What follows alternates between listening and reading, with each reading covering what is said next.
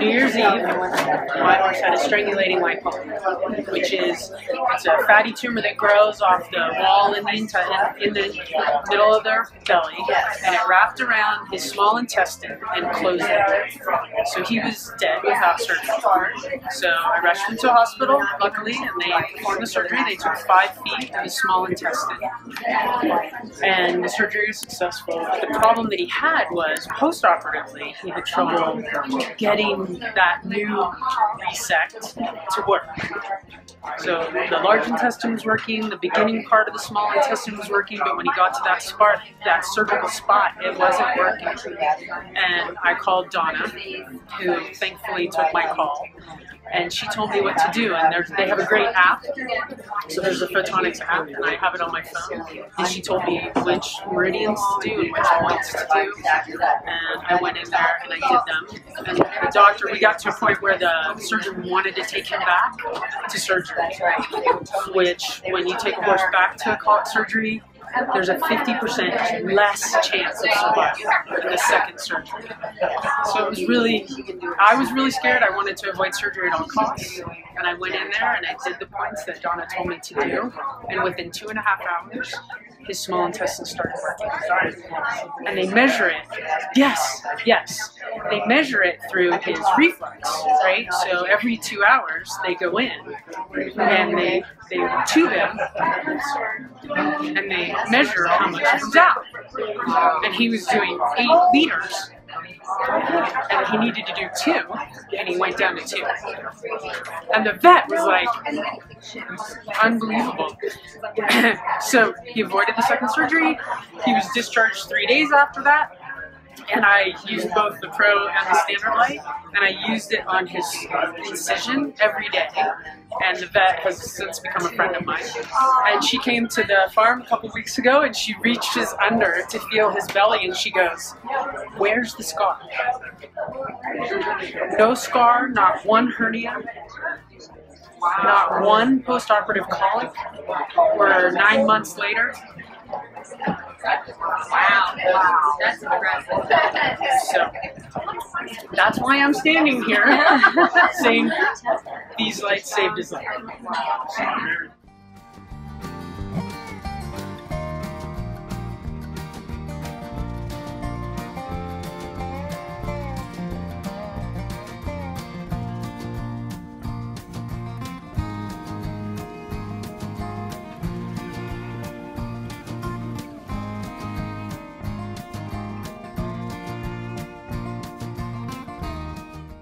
So my colt, who I had just rescued from Kilpenn, Texas, was 3 months old, 3 to 6 months old when I rescued him, and my paint was being a little aggressive with him, knocked him over, and at this point he was about 9 months old, and he fell, hit the ground, hit his head very hard on the clay surface, and broke a stylohyoid.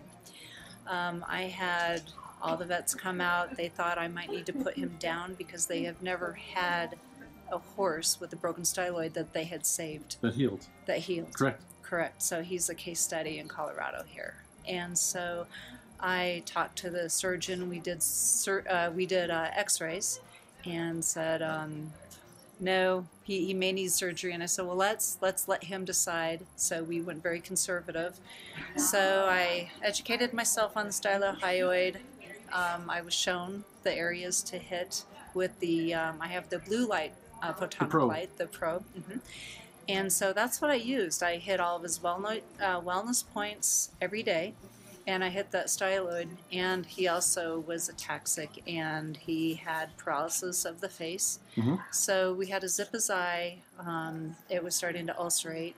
So I also hit the eye with the light. And 11 weeks later, he came out of it. His face started to straighten out, and at this point now he's almost 4, and I'm getting ready to start him. Awesome. Congratulations. Thank you so much. That is exciting. This is Nicole, and this is my horse, Ligero. He is a left brain extrovert, Andalusian Arabian cross.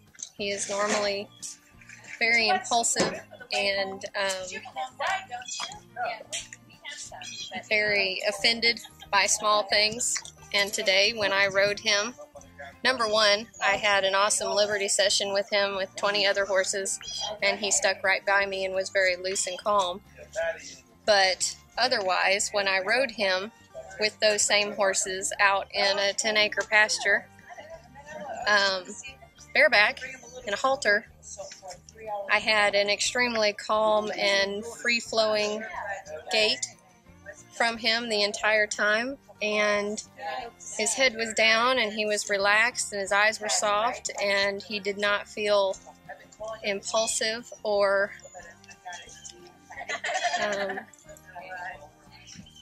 Different than normal, right? yeah, it was different than And normal. this was after you had the session with the red light session, right? Yes, this was after the red light session. And before the red light session, I could not even get him to keep his feet still around all the horses, and he was just so excitable and had to move his feet. And then after the red light session, he was able to stand for a long period of time while everybody else did their challenges, and then was able to be ridden very calmly. Very cool.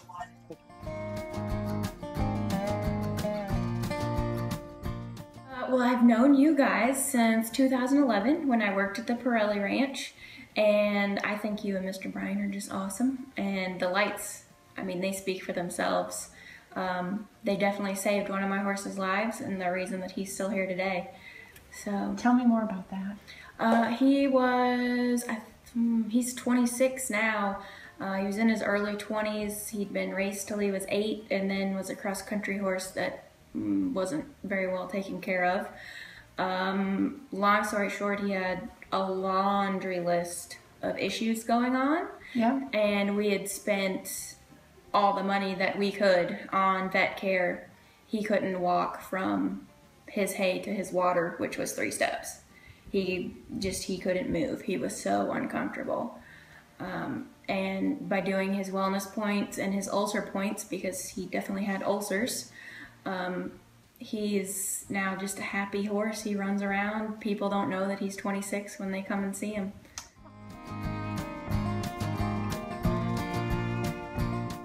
I have a 14-year-old left brain introvert who last year kicked out and got his right hind in the top opening of a quarter panel gate. And we don't know how long he was there. We came back from lunch. Took 4 of us to get him out. He was severely lame.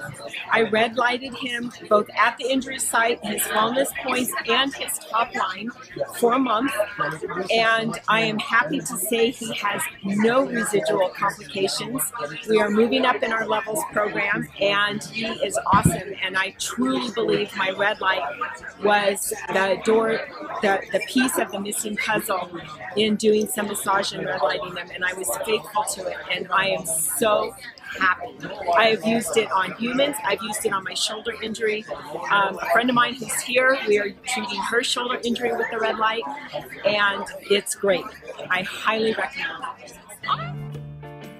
When we're looking at the carotid artery on a horse, we're referring to the area where the vein, artery, and nerve run up the side of the esophagus up to the neck itself. And I typically like to put it, you can either put it like a couple fingers below the jaw, or I bring it down to where it's just in front of the shoulder in this area.